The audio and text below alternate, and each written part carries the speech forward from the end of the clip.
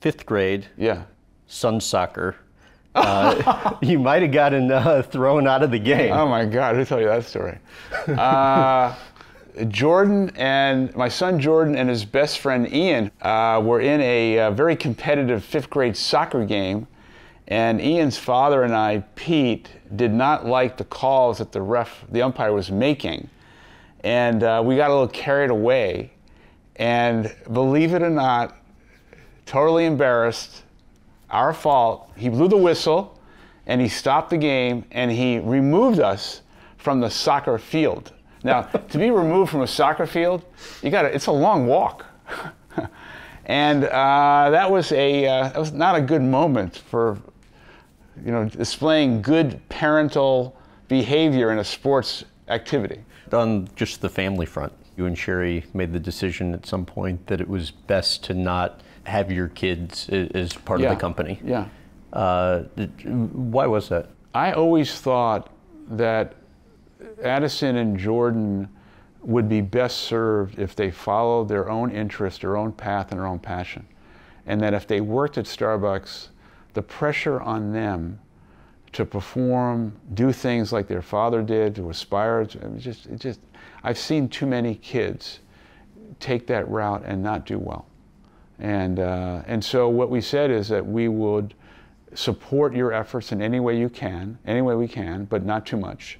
And that you need to go on and find your path. And I think we're so proud of it. Addison got her master's at NYU in social work.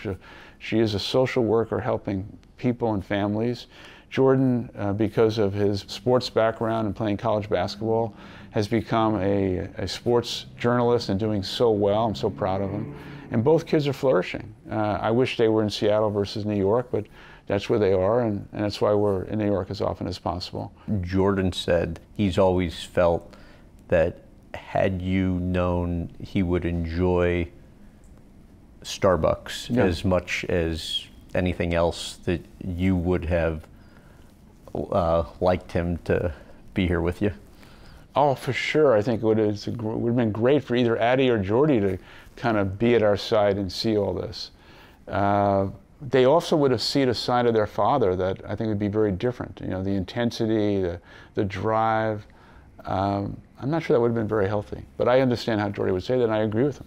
What's the process entailed for figuring out what to do with your wealth after you and Sherry passed? I think we've been working on that for over a decade, and I think we're in a very good place in terms of the majority of the money going through the foundation, and we've got a long-term plan, and I'm proud of the work we've done. I think it's even going to be greater in the future.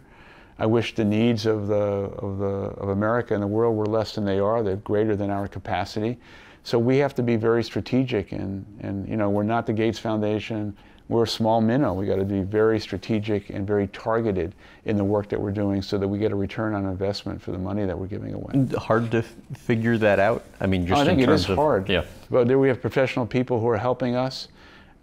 We've been very fortunate to become a friend and a mentee of Darren Walker, who runs the Ford Foundation, who probably is one of the smartest, most respected people in the world in philanthropy. And he's taken Sherry and I under his wing, and we're learning from him, and we're blessed to have him as a friend.